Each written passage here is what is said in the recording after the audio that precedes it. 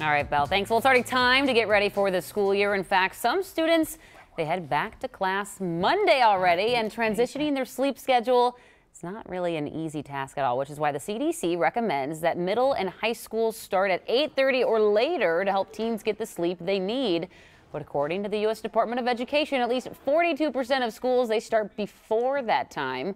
So what can we do to make sure our teens are getting enough shut-eye? We have Dr. Andrew Steen. He's a sleep specialist at Allina Health, here to give us some helpful tips. Good morning. Thanks for being here. Oh, it's a pleasure. Thank you for having me. So sleep, it is a struggle. It's not even a struggle for teens. I feel like it's a struggle for even adults and the young kids. What is your advice? How many hours should we be getting, especially for teenagers? So the typical teenager needs between 8 and 10 hours of sleep. Wow. Now, the problem is almost every viewer right there heard they need at least 8 hours of sleep. Right. But the problem is some of our teenagers even need up to 10 to feel rested. And how do teens' bodies clock vary from, say, their parents? It's very different.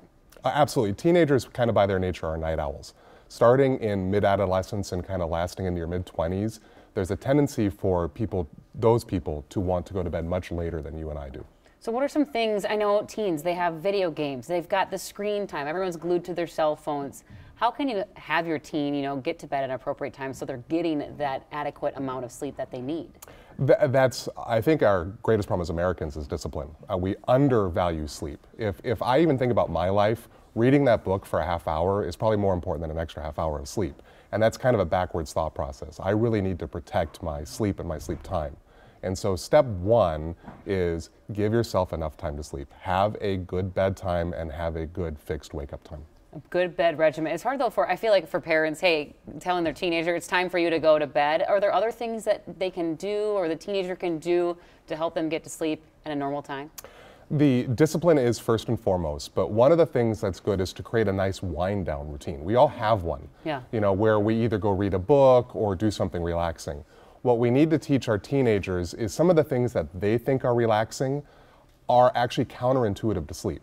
So for instance, Instagram or Snapchat, all those screen-based things, talking to their friends that they do to relax and unwind, that's a light source that actually delays their sleep onset. So we should help them find something else relaxing to do before they go to bed, like read one of those old-fashioned paper things. Oh, one of those things. One of those things, yeah. A book, I think it's called? Yeah, a book, yeah.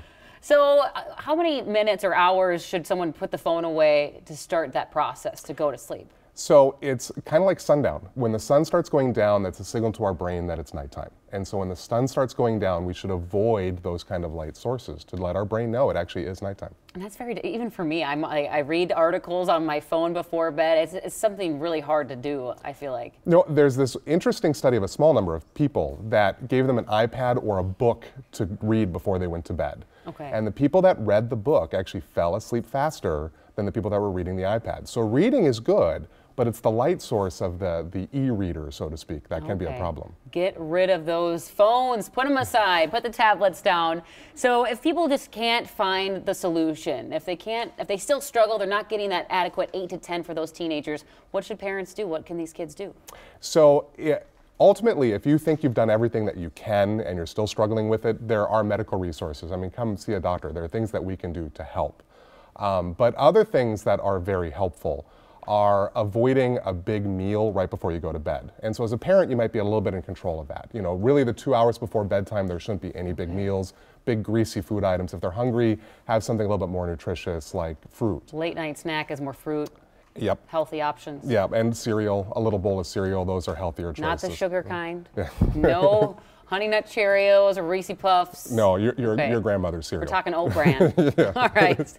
Wonderful. Dr. Andrew Steen, again, sleep specialist with Allina Health. We have all of his tips on our website at care11.com. Thanks so much for stopping by. Thanks for having me. Happy Saturday and happy sleeping to you. Amen. All right.